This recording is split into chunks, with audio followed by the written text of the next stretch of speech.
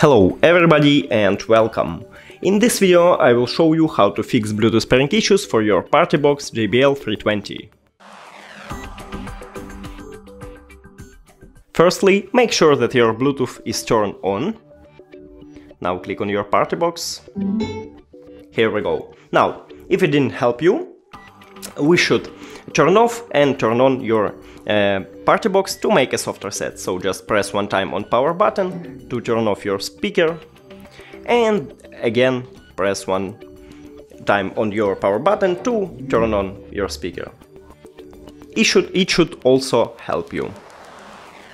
But if it doesn't help you, we should remove and add this PartyBox. So I recommend it to turn off the speaker, then press information button or settings button if you have Android, then forget device. If you have Android, also click pair new device, and after that press one time on power button to turn on the speaker, and then press on Bluetooth button to enter pairing mode.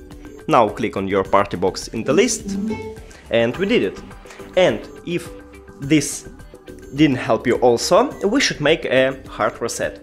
So just press and hold at the same time play pause button and light button for at least 10 seconds.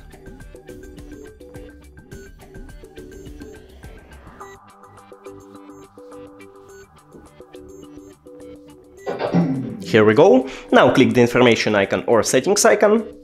Forget this device, forget device. Now if you have Android, also click pair new device and click on your PartyBox.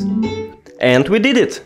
Thank you for watching this video. If you found it helpful, please consider subscribing to the channel and leave the like on the video. It's really important to us. See you later!